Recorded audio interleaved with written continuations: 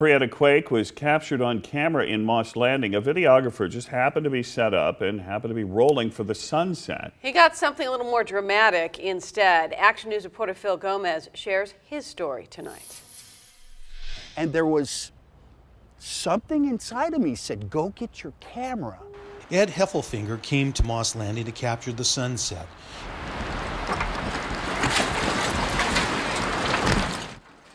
Instead, he captured the earthquake as it unfolded in October of '89. He says he saw it approach 10 seconds before it actually happened. There was a shock wave that came over Elkhorn Slough, and the birds went nuts.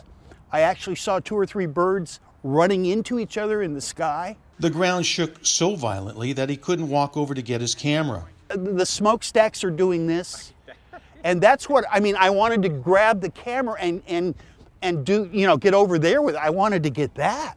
I couldn't move. I couldn't move. He not only got video of the earthquake, but he also recorded what he believes was a tsunami. The National Weather Service confirmed there was an extremely low tide that day. And I was told if it had been a normal or high tide, I wouldn't be standing here talking to you. It would have been a major tsunami. Heffelfinger lost most of his Loma Prieta video in a fire, but says the best of it was saved. The camera that he used 30 years ago never worked the same again. And I hadn't been set up 5 minutes when it happened.